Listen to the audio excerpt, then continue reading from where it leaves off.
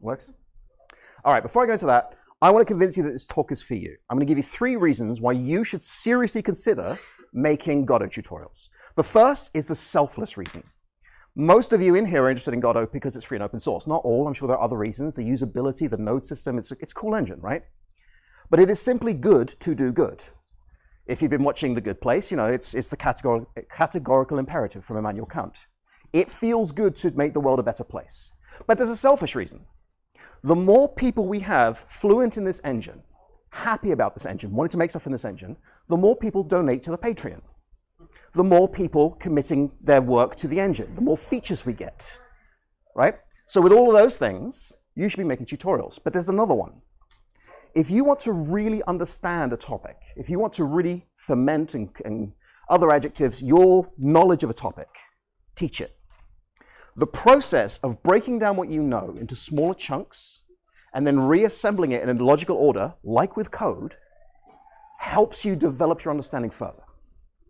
So with those things, I'm going to teach you not, you know, here's how you make a one-off video, here's how you make a series. I'm going to give you some basic education theory and some best practices so that you can take your style and develop the best possible tutorial. The hardest thing, I like to pace my talk, the hardest thing when you're making any kind of instructional content is knowing where to pitch it. So I want to start with basic education theory and Vygotsky's zone of proximal development, because it's early, I haven't enough coffee, and I want to say Vygotsky a lot. This is Lev Vygotsky. He was a Soviet educational theorist in the 1910s, 1920s. He's not the only educational theorist. He's not the only person making teachy things. Piaget is very big. I like Vygotsky's stuff a lot. And one of the ideas he came up with was this concept of the zone of proximal development. And here's how it works. Right now, on any subject, on Godot, on French, on drama, on dance, there is stuff that you, as a very happy student, here's a very happy student, can do without help. So if I put in front of you a current version of Godot 3.2 and say, can you make a sprite move left, right, up, down with the arrow keys? You could probably do that without help. Most people in this room, right? If I say, can you rewrite the physics engine? No. Not only can you not rewrite the physics engine, you can't do that today with help. See, what we're interested in is this sweet spot, the zone of proximal development. How much can your student do today with your help? Because there will come a point where your brain will simply melt. Anything, right? Most people in this room can probably say hello in French. But if I ask you to write a play in the style of Molière, that is a completely different thing. Some of you can, some of you could do it with help, some of you can't. Rule 1 of making any instructional content, there is no perfect instructional content, right? There are perfect instructional contents, but there is no one way of doing it. All right, so how does this apply to us? Let's talk about physics body 2D. If I say, make a scene, add a node, put a static body in it, easy. If I say, let's have a whole new physics engine that follows non-Euclidean mathematics, the second word you're going to give me is off. That's where your teaching goes. The other major thing you want to know is how complex should you be making this? And for this, I want to turn to Bloom's taxonomy. This is Bloom's taxonomy. This is actually the revised version from 2001 by Anderson. And the idea is this. We're going to break down any topic into the level of complexity that you need to have mastered. So there are various tasks you can do that are simply easier than others. At the bottom is remembering. Remembering the word bonjour is easy, right? Understanding what it means is not that difficult. Good day, bonjour. Same in Japanese, kono nichi wa, konnichiwa, about this day. Applying it, when do you use it? Creating new French words. Usually these are split into higher order thinking skills and lower order thinking skills. And there is an actual split here. I don't like using these terms because they get abbreviated to HOTS and LOTS, and that drives me crazy, but you can, you know, if it makes you happy, do that. Let's talk about our example, going back to physics 2D nodes. Remembering, lowest order thinking skill. This is the basic stuff you need, right? If I ask you to name physics body 2D nodes, can anyone name a physics body 2D node?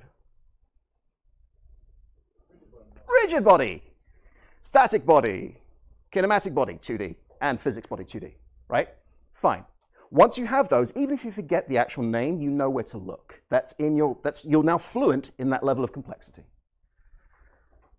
Understanding it. How is a rigid body 2D different from a kinematic body 2D? I know we've got to talk on exactly, well, not this one, but further down tomorrow, and I'm looking forward to that. But this is the knowledge that a rigid body 2D moves because force is applied to it. A kinematic body moves because it has its own force. It's moving itself, right? Essentially, that's where we're going. Fine. Applying. Okay, now you know how to use them. How do you set one up? At the lowest level, we're just talking about dragging the node into the scene, naming it, done. At the higher level, we're talking about things like collision masks, collision layers, signals, group calls, all that business. Maybe we're going to apply some physics materials and change them in code. And then we get this split. Analyzing. We've now moved from just basic memorization and rote learning into critical analysis, and that's what you're striving for. You want people to go from, I've memorized this, to I am fluent in it. I can play in this.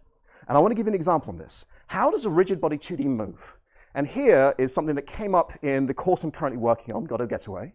If you don't know it, it's a very traditional game. It's a 3D, online, multiplayer, cops and robbers, driving, procedure-generated game to electro swing.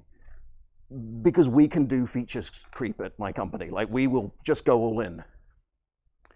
We're making this prototype game, and I've recreated it in the course so students can see the problem here. So I'm about to show you a video, if it loads. On the left-hand side, we have the host. This is very, very, very early prototype. The game doesn't look like this in the end, right? This is just, we've got some movement. We want the movement to go over the netcode, and we want to update the physics. Host, client, ball. Both cars are physics, no, they're vehicle body 2Ds. Vehicle body 2Ds is specialized rigid body, right? So you're moving your car locally on your machine. If you're the client machine, every frame, you send your transform to the host. Every frame, the host decides where you and the ball is a rigid body. And then to all clients, it sends, this is what the current state of the game is. You have to do this in a competitive game because we can't have drift happening. We can't have you thinking the ball is here and me thinking the ball is here, right? And here is what happened. So don't worry about the spawn. Here's the host, here's the client, here's the ball. First, the host is going to drive at the ball. What do we expect to happen? We expect some shonky driving. That's me. I learned to drive in New Jersey. We hit the ball rolls. Fine. Now let's try that with the client. What do we expect to happen? The client will drive to the ball will hit the ball will roll, right? Fine, let's give it a shot.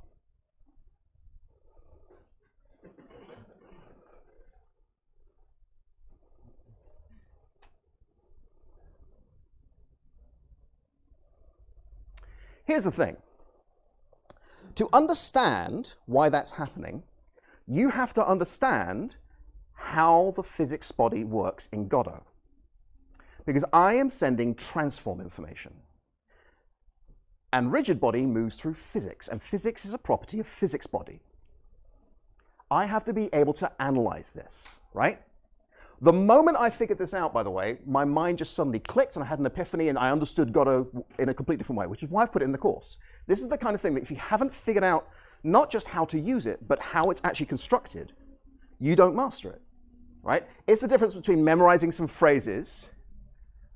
J'ai réservé une chambre au nom de Yann, and be able to say, mais non, l'électricité ne marche pas. Ça, c'est ma chambre. Non, ça, ce n'est pas ma chambre, right?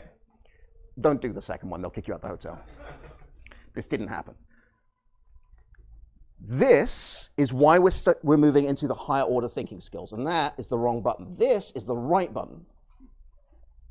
Okay, from there, once you've understood that, then you can start to say, when do I use this situation? You can do this with anything, by the way. It's not just physics body. This is an example. You could do this with variables and memory usage and input mapping and everything all the way up to, I don't know, virtual reality.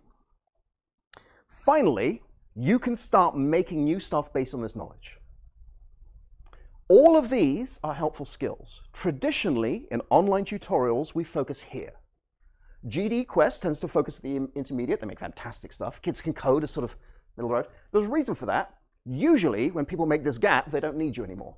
They can self-teach, right? Not always. There is still people saying, how do I use this thing?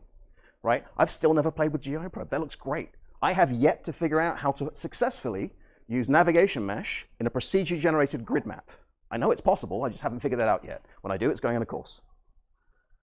All right, from there, you've tuned the kind of complexity you want, the kind of ideas you want. From there, you need to actually make sure your students will kick in. So we're going to start talking with, well, I say kick in, they're going to invest. That's the term we use in education. I really hate jargon, so I make it up as I go, which is really helpful when you teach coding, by the way. My students make fun of me for using the word boop when I mean connect. How do you make sure the learning works? How do you keep students engaged? And some of this is true in schools and online education. Some of this is something we've still not successfully learned in online education. It takes some work. You cannot just digitize a classroom. People will tune out. All right, there are certain predictors of student success. Research tells us these things correlate. We cannot say they're causally linked. Education is essentially a branch of psychology, so it's a soft science. It's very hard to make causal links like that. But we know that if a student is motivated to learn, they're much more likely to do well. And you probably know this from your own experience, right? I'm guessing there's at least one subject in school that you really worked at and you didn't care about the subject and you didn't want to learn it, and my God, it was hard, right? If you want to learn it, you'll learn it. If you don't, you have to push yourself. Belief that success is attainable. This is where we come in as online educators, right? And I'll talk a little bit about that in a second. If a student does not believe they can physically succeed at something, they will phone it in. And this is an ongoing problem in all forms of education. Have you ever worked really hard at the subject you just started, taken the first test, and then realized, I'm not good at this? Because you got that first grade and it told you, nope. Your friend worked half as hard, stayed up all night partying, depending on their age, and aced the test. And you told yourself, well, that's fine, I'm just not a maths person, or I'm not good at languages. Nonsense. You're a human being. You can do all of this. Some of it will be easier at first. But if we teach people that success is not attainable, you're just not good at this. Oh, you're not a logic person, you're a creative person. The amount of coders who tell me they're not creative. If you can write elegant code, you are creative. Access to resources. We are getting better at this. So typically in traditional education, we're talking about things like someone at home to help with homework, a support network emotionally, a stable home life. Access to a computer at home is a predictor of success in school. Access to regular meals. You know, if we know a student doesn't have these, they will not do well at school. Or they can, but they have to work 3 times harder. And the predictors tell us that they will not do as well. Online, this is stuff like, is stuff available in enough languages? In enough formats? Are we dealing with people who are hard of hearing successfully? Are we dealing with colorblind successfully? Can we put tutorials that don't require high-end machines? My current course requires a decent 3D graphics card, right? It doesn't fulfill this criteria, but there's other stuff we can do there. And this one is where we fall down on. One of the most important things for doing well in education as a student is believing that the instructor has your back, that they will pick up if you've made a mistake and support you to get better. They'll give you useful feedback. And by useful feedback, I mean, I really like what you did there, but have you considered this? As opposed to, could you try doing that again, but good? Because I've had those teachers too. All right, so now, how does this apply to us? There's this weird thing that happens with online education, whether it's tutorials or university courses or whatever it is. The strengths of online education are the weaknesses of online education. It's like Sun Tzu wrote a syllabus. I'll give you some brief examples. We can reach thousands of students. Right now, just on Udemy alone, I have 3,600 students. There is no way I can personally interact with each of them and debug their code. And it drives them nuts. And of course it does. They want support. So we have to find another way of creating that support network. Encouraging students, encouraging a community to grow. You can watch at any time. One of the great advantages to a tutorial is I've had a long day at work, I finished school, it's the weekend, I'm hungover, I've got 20 minutes, I don't know how to do this thing, I'll just look it up. However, unlike university, I've got to do this in 3 years, I'm in huge amounts of debt, oh my God, my parents are gonna kill me, yada, yada, yada, all my friends are doing this. There's very little investment here. If you've paid $9.99 for a 40-hour course and you do the first 5 hours, it's fine, you can do the rest some other time, right? It's very hard to keep students motivated. It's self-guided learning, which means it's really easy to learn bad habits. I learned a bunch of bad habits for my first course. It's the real reason I'm trying to remaster Discovering Godot. I put some bad habits in there, right? I put everything as a global variable. You're welcome. It's not like that now. You can pick a subject on a whim with online learning. Want to learn about quantum mechanics? Fine, go to YouTube. Feel like learning Japanese? Duolingo. But you won't get certified for it.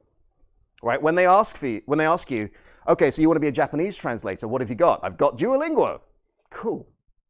Right? This is an area that we fall down in. We can offer certificates. Udemy offers certificates. I don't represent Udemy. I'm just talking about them because I've worked with them a lot. But that certificate is for the student to feel good that they've achieved something. You can't take that into a job interview and say, look, I've got a Udemy course. Cool. And low cost, little investment. All right. We know that online education works best when the student feels the instructor is personally invested. Live streaming rocks for this. Show hot code as you're developing it. Show it behind the scenes, all the rest of it. Take questions, make jokes, get to know their names. A tiny proportion of your students will get involved in that, but they will become representatives for the course. They will help the other students. They're emotionally invested in your course. This is not me trying to be emotionally manipulative. This is me giving students the tools to help other students. Back to Vygotsky. Give them a sense of community. This can be very hard to do, right?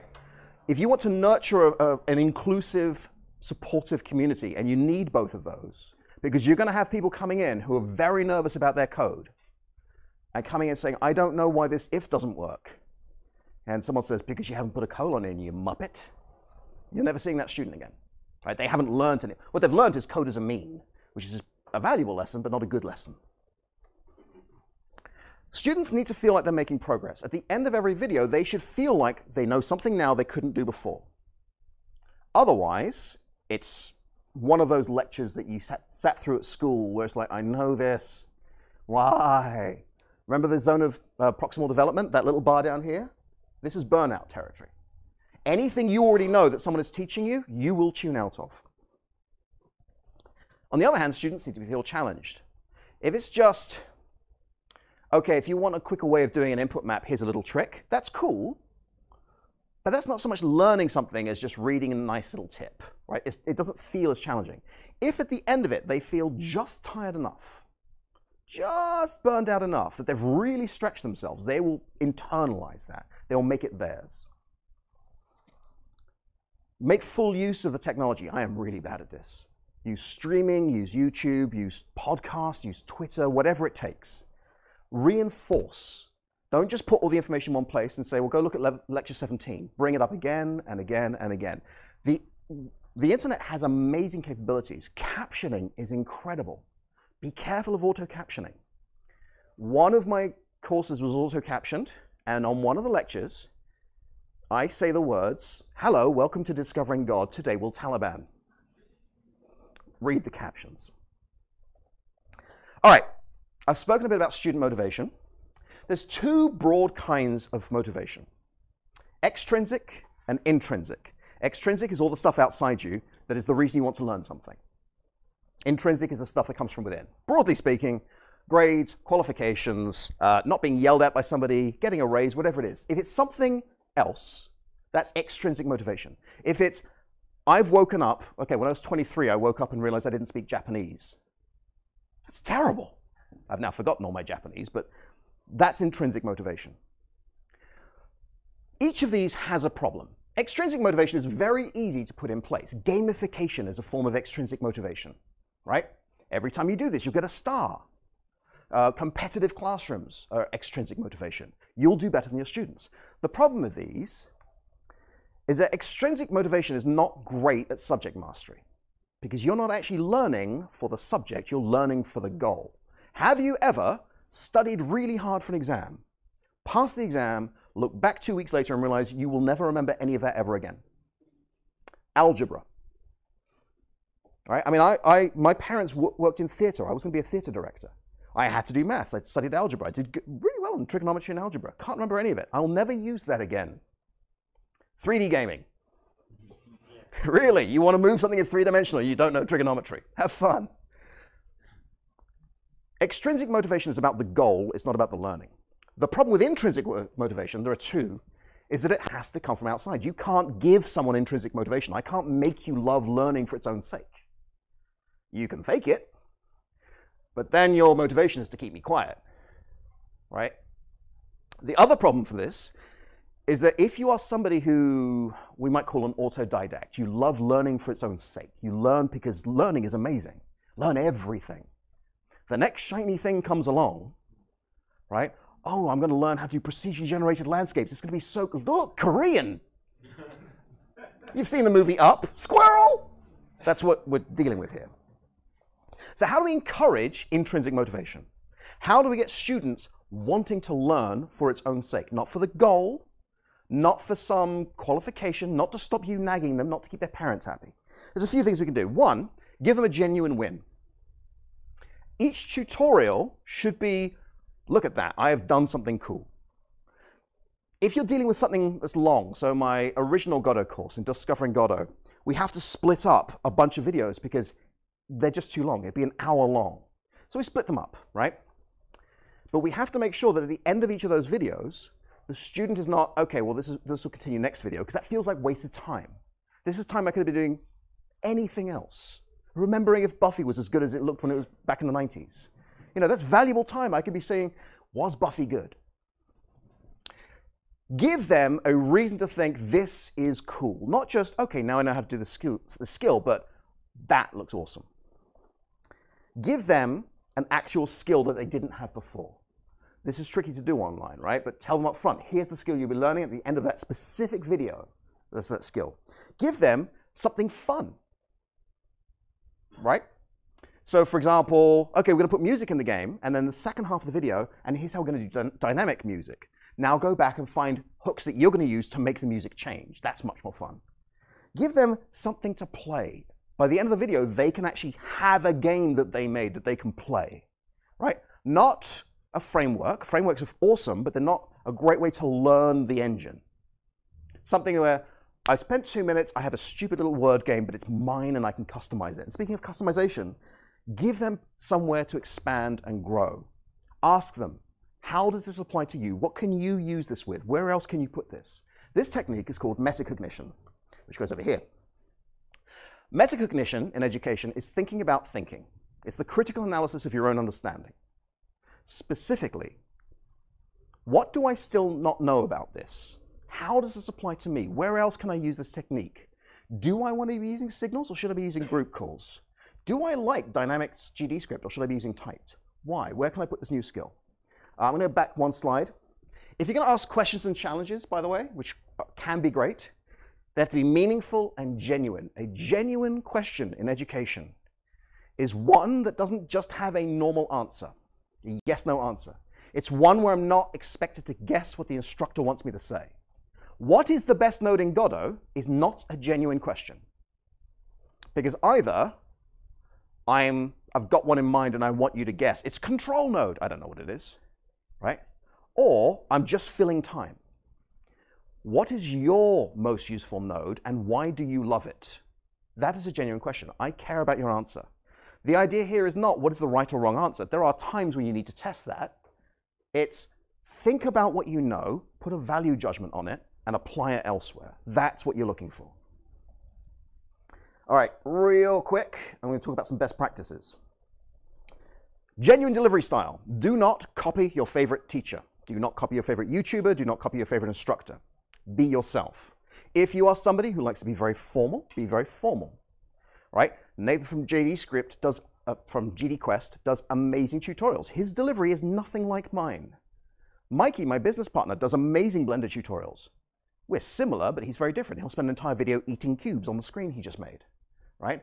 I will sing songs while I'm coding because that's how I interact with my students. But be you, because that genuine interaction is a way of showing that you genuinely care about your students' success. You might not know each and every student, but it matters to you that they succeed. If it doesn't matter for you that they succeed, you might want to pick an easier career. Please use big, easy to read fonts, especially when you're coding. You might code in a standard 10-point font, whatever it is.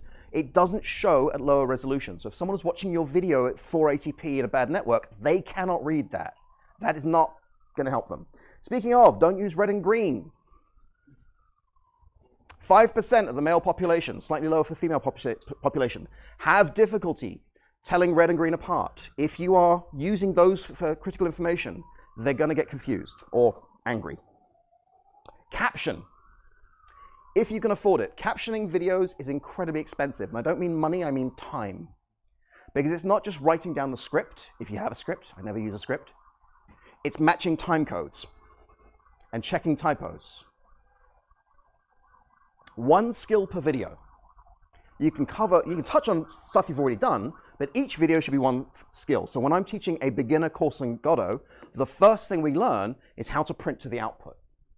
The second thing we learn is what a variable is. The second thing is what a function is. Third thing is what a variable is. Fourth thing is what an array is. And then off by one errors. And now we have functions, we have variables. We're pretty much good to go, right? I saw this recently. It was a really cool tutorial. I can't remember what it was on.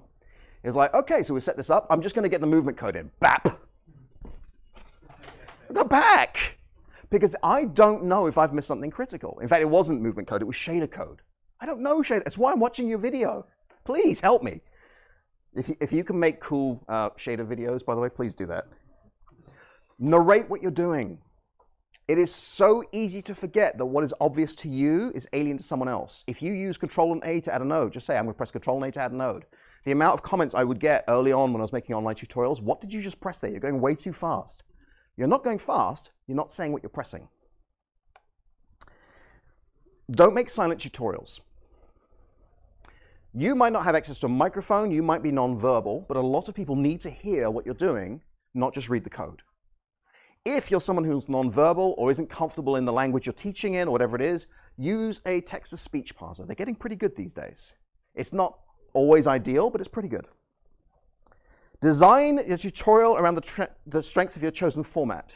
If you're doing a quick one-off 5-minute YouTube tutorial, now is not the time to be teaching network connectivity, right? If you're going to do that, that's a 20, 30, 40-hour series.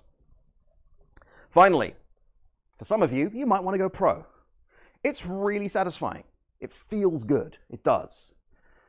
Doesn't always pay great. If you're going to be going pro, you're going to be working with people. They might be platforms like YouTube or third-party distributors like Teachable or Udemy or Gumtree or whatever it is. They might be publishing companies, companies that will market your course and do it for you. Some things you need to know.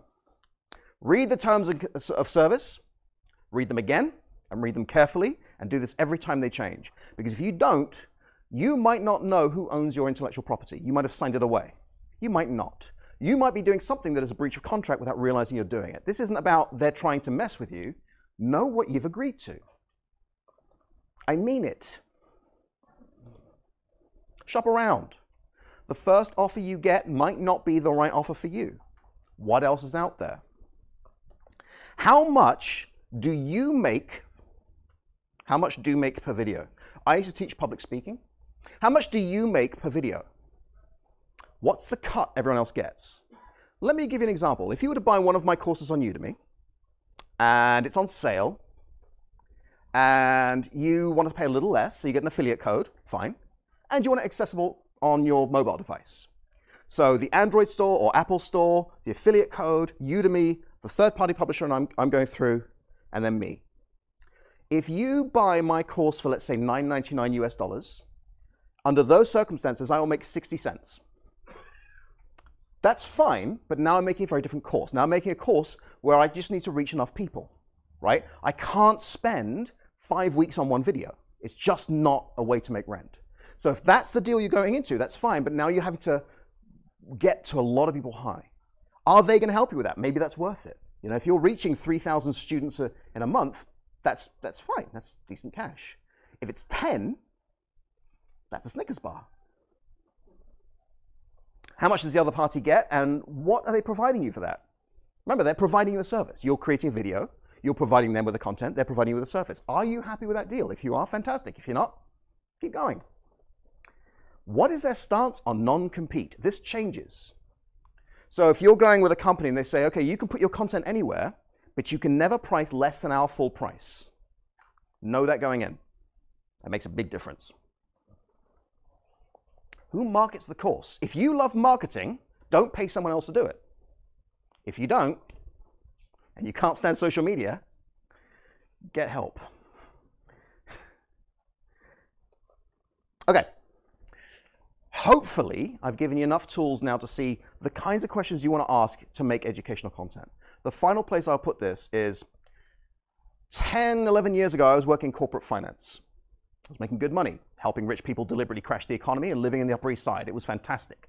I had a New York apartment, and I didn't care about anyone, and I was dying inside. I mean, it was killing me. I went to one of my bosses, you know this entire credit default swap thing's going to go down. He went, yeah, we'll be fine. Cool. Now, I worry about money every few months. It's just what it is. I'm a freelance, self-employed instructor. But I feel pretty good about it. Because every now and again, one of my students will send me a clip of a video they made. And I know they could have done that without me, but they say, you were the inspiration for that. That feels much better. If you have the time to do this, I recommend it as a hobby, as a portfolio piece to show people why they should, bring you into their company, as a way of practicing your own skills, or just as a way of giving back to the community, as a part-time or a full-time job. Teach. It's worth it. Any questions?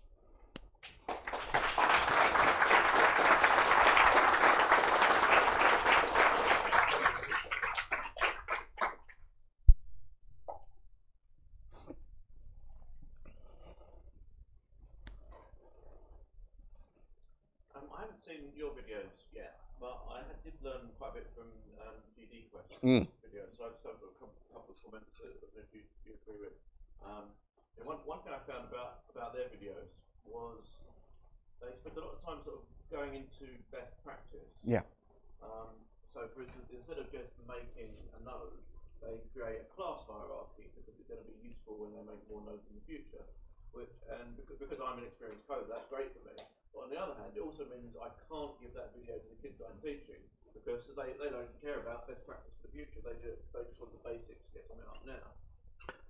That's a good point. So I'm going to start by saying I'm on pretty good terms with Nate from GodotQuest. And one of the great things about this community in particular is that people who make tutorials don't see each other as competitors. We're contemporaries. We share information. We comment on each other's videos. GodotQuest are aiming mostly, they do have a beginning tutorial, or a couple of beginning tutorials, at intermediate and advanced programmers. And they have projects that their community adds to. So if everyone's going to be adding to, for instance, their role-playing game, we need to have a format. So in that specific case, they need to nail down best practices and the node hierarchy and all the rest of it. But you're right, that doesn't really help 10-year-olds, right? Because first you need the lower end of Bloom's taxonomy. So they're aiming higher up that hierarchy that isn't on screen that I'm pointing to. So I hope that answers that question. Yeah. And the other thing I've noticed, when I watch their videos, I have to watch them at 2 times speed because I just get bored of watching them at 1 time speed. So I imagine people, why don't they just make videos twice as fast? This is one of the great things about online tutorials is the fact that students have that speed control because there is no perfect speed. If you have a strong English accent, someone is going to struggle with your English. And everybody has a strong English accent to somebody else. You should have seen me trying to teach public speaking to kids in New Jersey, or adults in New Jersey. Hello, yes, I sound like Mary Poppins. Can we get past that? I was teaching some kids in Harlem once, and I've been teaching for an hour, and one of the kids went, "You're British." There isn't really a perfect speed. What matters is being at a speed that sounds genuine to you, and articulating in a way that people can understand it, or that the auto-captioning can understand it. If you are watching, and people do this with me, I mean, a lot of people watch my videos at double speed, and a lot watch it at half speed, because I speak quite fast, right? Find the way that you would normally explain this to a good friend. Treat the camera like a good friend. Like, actually care about explaining this to them and break it down, and you'll find that speed. Hi. Thanks for the talk. It was amazing. Do you have the same content in an online tutorial? Well, actually, we were talking about, I've got to speak to my business partner when I get to the hotel, putting this stuff up for free on our site because it's useful, right? So we'd like to put that in. I don't want to charge for this because this is a 20-minute, 30-minute, how long have I been talking? 3-day talk. But yes, we do want to make it available for you.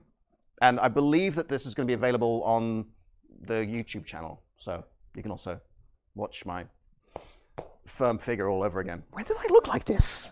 In my head, I still look 25. It's weird. Hello. First of all, thank you for the talk. I teach computer science as my day job to high schoolers and up. And one thing I wanted to ask you is, do you have any tips for a course that I'm planning for Godot specifically for high schoolers with entry-level knowledge of CS that will be done in a physical classroom? So the real joy for there is going to be sharing and collaborating, right? So maybe you want to split people into teams. I don't know how your school is done, so some do artwork, some do whatever. Maybe you just want to encourage them to share how they've solved it. One great way of doing it is having code reviews. If you're going to do code reviews, you need to manage how feedback is done. I like Liz Lerman's techniques, which is every piece of feedback begins with I like, or I notice, or I wonder. Right? Because feedback is not about this was really good, I didn't like this, that's an opinion. Feedback is here's an idea you can take to change it if it applies to you. And then it's up to you whether you take it or not. It's not a value judgment, it's have you thought of this? Another way, so when I did the Discovering Godot course, we start with a text-based game. We don't use 2D graphics at all. I mean, we have a chalkboard background and a button from Kenny, but it's essentially Mad Libs, right? So you type in some words, so some prompts, and it tells you a story. So start with something like that and work up. Customization, I think, is really where it's going to be at. So what kind of sprites can they make? What kind of movements can they make? What cool solutions to something can they find? That would be my first tip. Bye. That'd be my first tip. I don't know if that helps at all. It actually does. Yay! Thank you.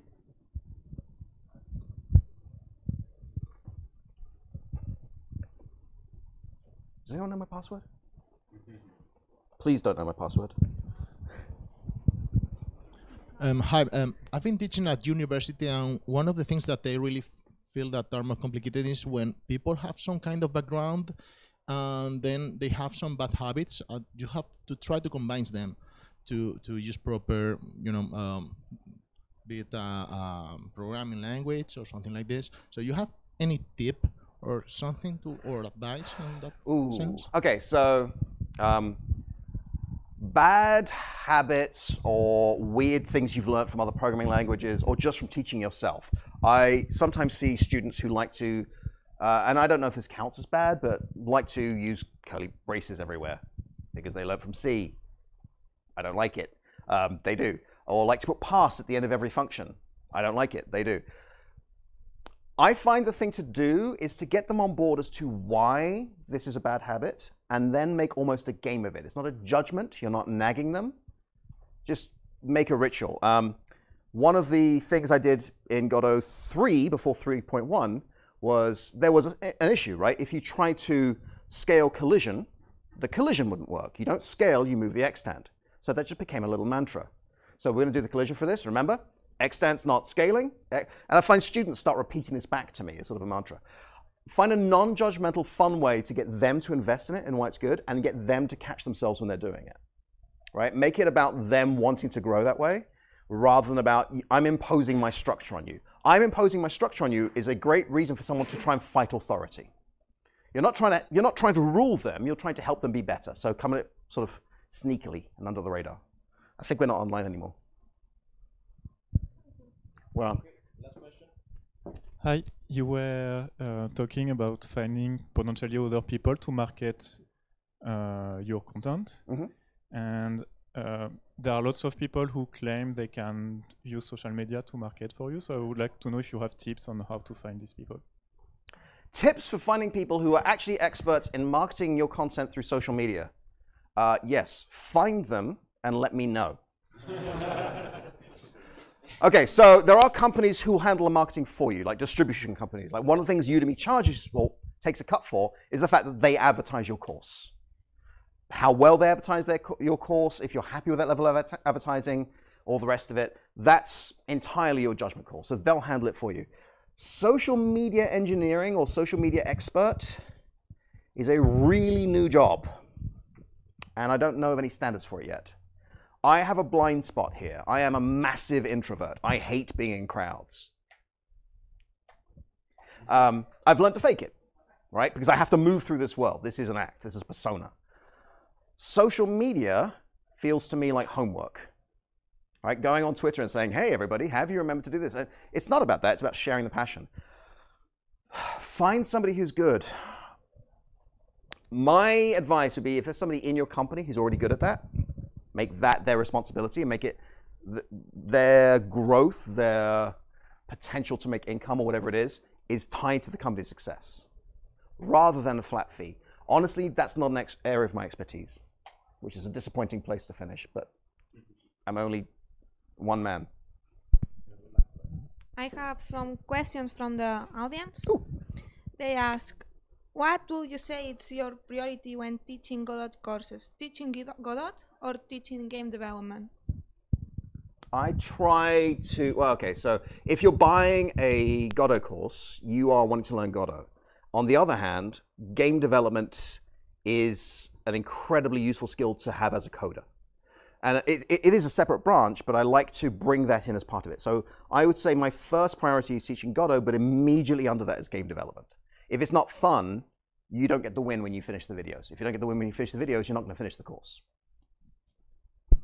And finally, they want to know, you say that you have some courses in Udemy, and they want to know which ones are, so they can find them. I have Discovering Godot, and I have Godot Getaway. Both are currently available on Udemy. Discovering Godot is being remastered slowly. Godot Getaway is being made, and it's actually part of 3 courses. So my business partner, Mikey, is doing a Blender course to make the assets for it, and a music course to make the music for it, so that students can learn the full pipeline, all work in a group. I didn't want to bring them up, because I didn't really want to advertise, but hi, you can please buy my things. I want a car. Thank you. Thank you. Thank you, guys.